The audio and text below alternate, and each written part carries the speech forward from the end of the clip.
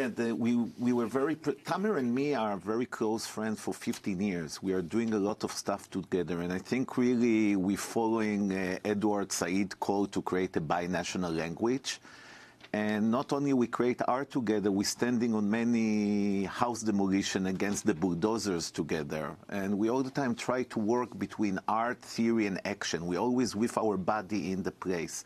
But the movie really has to be that, for me, when I think about house demolition, the quality has to be perfect because we are not only demolish house of Palestinians, it's a culture demolition.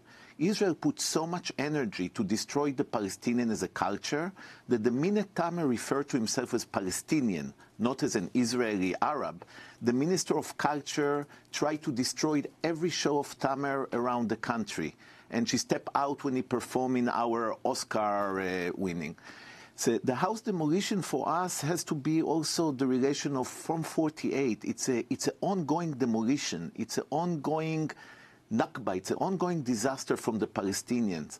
And shooting it was for me very important, the details, the way I experience it.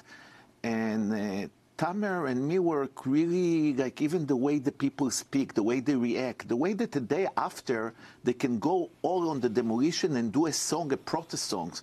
People here in America don't destroy how they can sing after the house was demolished, how they can smile.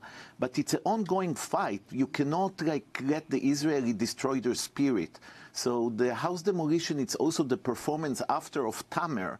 On it, a front of audience said, we will rebuild this house again. In the Negev, there is a village that the Bedouin Palestinian built already, I think, 70 times, again and again, after Israel demolished their house. So just for you to know, in Israel, they demolish a Bedouin village now, al-Hiran, just in order to bring Jews village on it, not for any other reason. They really replace Jews with Arabs on a place that Arabs live for 50 years already.